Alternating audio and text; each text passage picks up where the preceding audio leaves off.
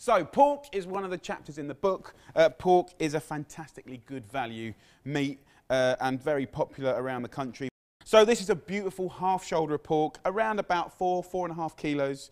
Next time you're going to do a nice big family roast, this is the one to go for. This is the best roast pork in my opinion. Not only is it cheaper, but it's my favourite cut. It's delicious. You can slow cook it. The meat's really, really juicy. I've got a few little tips to make this taste incredible. Firstly, go and get a Stanley knife. Really, really good. Have a look at the natural fat in the pig. You can see how deep it is.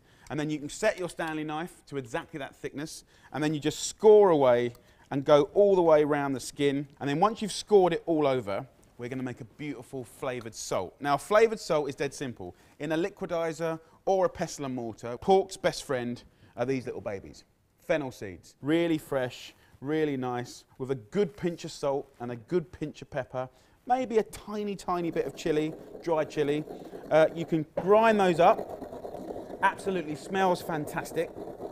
If you want to put some fresh herbs in as well, rosemary, thyme, bay leaf particularly is very, very good. And we've basically made a flavoured salt. So just get a whole load of that and then sprinkle it from a height over your pork. It's going to kind of fall off as well. I'm just going to add a tiny bit of olive oil just to make it stick.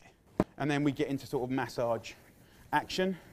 And this is fantastic for any party, any family roast. And of course, the whole thing about Save with Jamie is not just having the celebration of a beautiful lunch. It's like, what are we going to do with the leftovers? And I've got some incredible recipes, like so many recipes that you can do with this. You're going to absolutely love it. So rub that fennel seed all over the pork, salty, fennelly. And I'm going to put this in an oven at full whack, right? So what's going to happen is the crackling starts to crackle.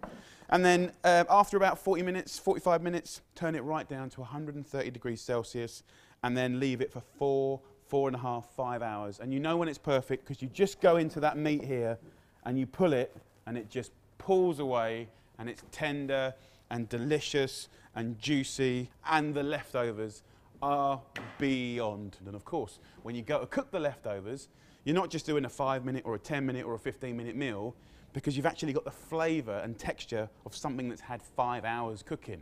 So it's really, really good, really, really clever. And it's just about being smart with the leftovers and the shopping. So there you go, guys. That's going in the oven. I hope you enjoy the book. Lots of love.